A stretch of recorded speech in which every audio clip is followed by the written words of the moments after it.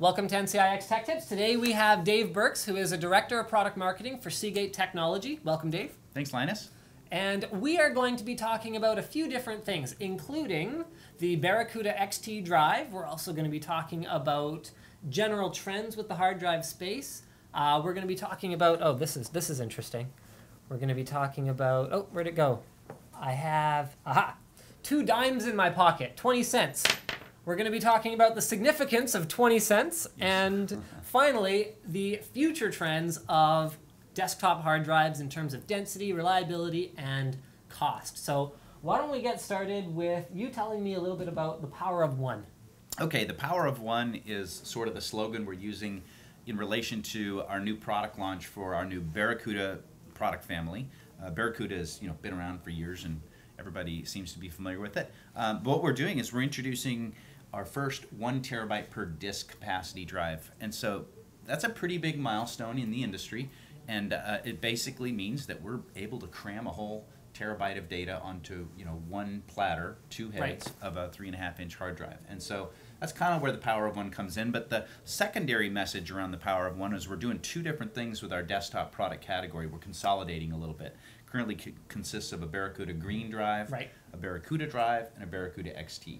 Right. And so what we're going to do is we're actually going to phase out our Barracuda Green drive, and we can that's where the 2 dimes comes in. We can talk about that, and then our Barracuda XT drive is actually no firm date to announce, but our Barracuda XT drive is going to migrate to be the home of solid-state hybrid technology in the desktop eventually. So you guys are consolidating hard drives down to 1 SKU. Essentially. 1 traditional rotating hard drive SKU, Barracuda, for the desktop. Right. Notebook is different. And then, then the Barracuda XD high performance is going to be different product solid state hybrid eventually. Right.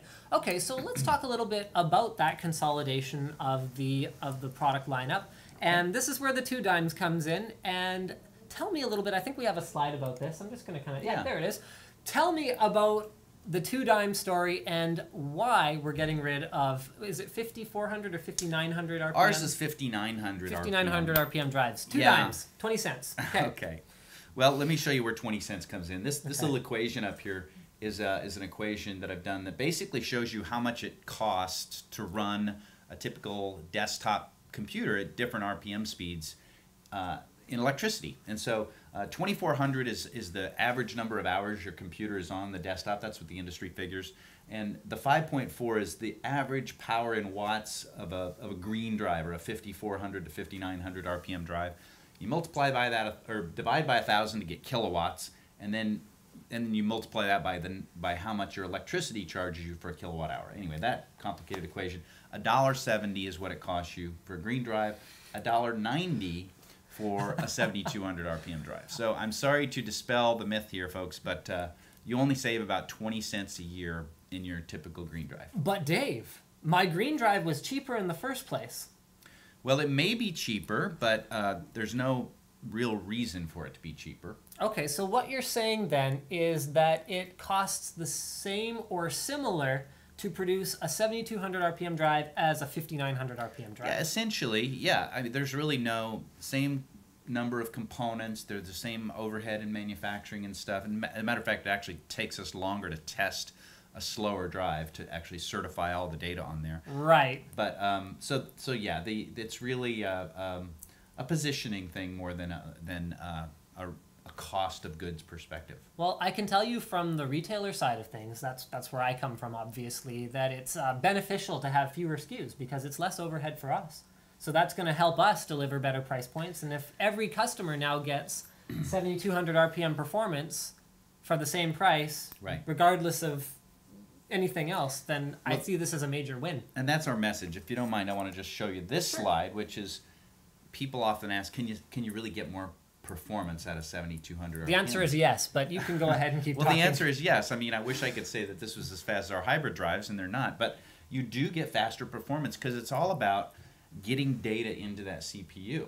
And so if you take 2 similarly, spec'd hard drives, same areal density and heads and so on, then a 5,400 RPM drive essentially runs about 30% slower. And so I think on this slide here, this gives you some sense about what you're giving up Right. to get that 20 cents is you're giving up performance, which could lead to productivity. And I've just got a slide here that says if you have a worker that's making $20 an hour, they don't have to save much time to get that money back far in excess of the 20 cents. Yeah, so that's our story there. Okay, and I would suggest, given my experience in real-world usage, that a 7,200 RPM drive performs significantly better than 33% faster than a 5,400 RPM drive. Because remember, Dave here is talking brand new numbers.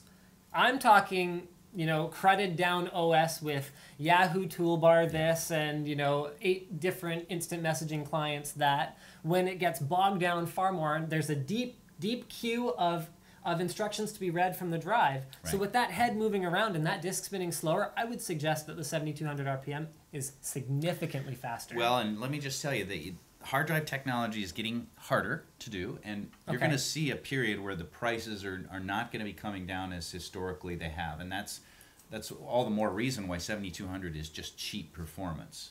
So here's something then, because in recent history, we've seen a few different improvements that have given us significantly more capacity. So one of them is perpendicular recording. Mm-hmm. So you guys were all about that when it first happened. I believe you were the first with a perpendicular drive. I think we were right in there. Yeah, I remember we were so. Sure talking about it a lot. And you had there's a great little song, I believe, about perpendicular recording. So you guys should check that out. Just Google it somewhere. I'm gonna look for that. Yeah, go ahead and look for that. It's pretty neat.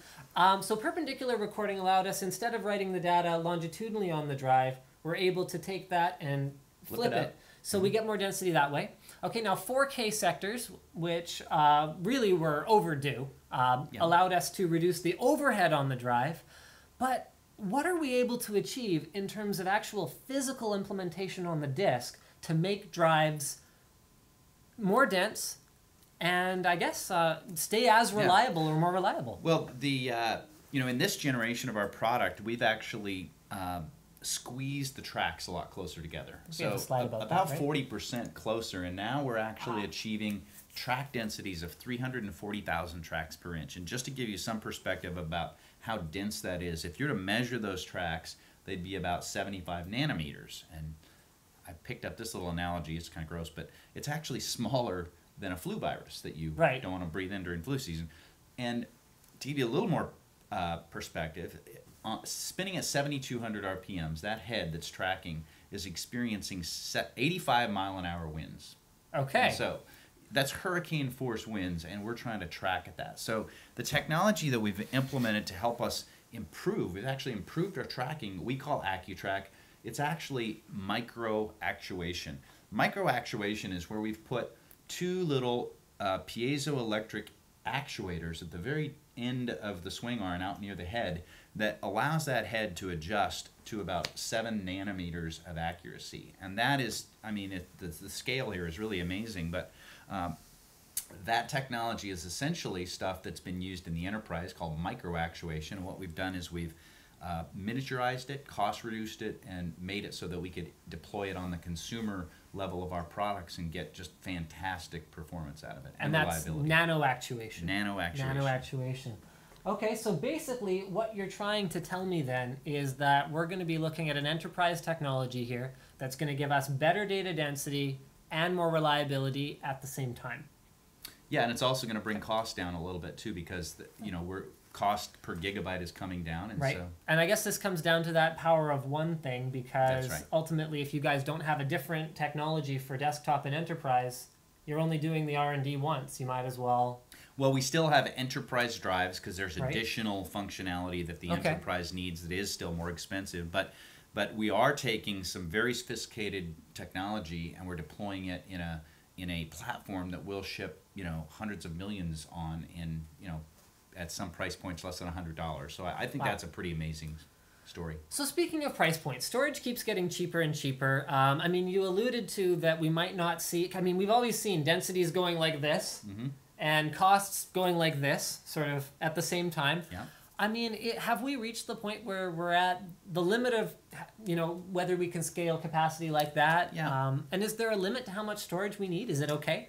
Well, you know, we're not quite at the limit, but it's definitely slowing down. Squeezing the bits closer together and the tracks closer together is getting really, really tough. Some of the technology that's being looked at is actually taking the performance in a different direction. One of them that comes to mind is called shingled magnetic recording, where in order to get the tracks closer together, you actually overlay the tracks like a shingle. Okay. Problem is that when you rewrite your data, you have to rewrite tracks, and so that's going to be challenging in terms of how to implement that. So that'd be great for reads. It'd be great for reads. So potentially something like, wait, no. Like a write once implementation would be Right, fantastic. okay.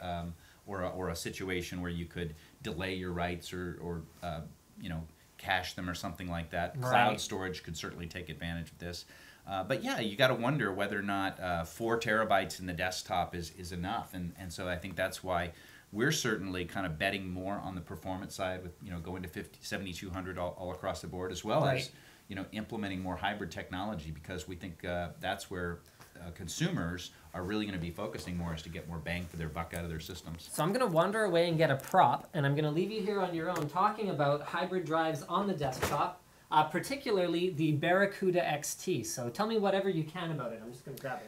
Well, the Barracuda XT drive, again, we don't have a time frame to announce yet, but it's going to be the first product that's going to be shipping in the desktop form factor, 3.5-inch form factor. So today we ship the Momentus XT hybrid drive in the 2.5-inch form factor, but the especially the channel environment is such a vibrant environment for performance and for those types of things to be latched onto. We're really excited about that potential. Okay. Awesome. So is the Barracuda XT going to perform significantly better than the Momentus XT? Is that the plan? Well, it'll probably be an iteration of performance improvement, Okay. Because it's going to take some new things that we've got slated for the hybrid technology, and it'll go a little bit beyond the previous generation drive. It'll definitely have a little bit better cost per gigabyte performance because of the form factor in and of itself. 3.5-inch drives have always had that advantage over 2.5-inch drives. Right. So it'll be an iterative improvement in terms of cost per gigabyte, an iterative improvement in terms of performance, and it'll be that form factor that we, you know, as I mentioned before, is very, very popular and sells a lot of drives in the channel environment. Speaking of that form factor, this was just along the lines of the is 4 terabytes in a single drive enough? And I would suggest that for most home users, we're getting pretty close. This is, I think this is only about $150 to $200, and this is an 8-bay storage enclosure that basically sits next to your tower, so you could literally put 32 terabytes in here without any kind of special configuration. Your own personal cloud right there. And there you go. So I guess we're probably getting close. Was there anything else that you wanted to mention in terms of desktop drive trends or Barracuda XT? I think we captured it. I think we did. All right. Well, thank you very much. And Appreciate you having me. I appreciate you being here.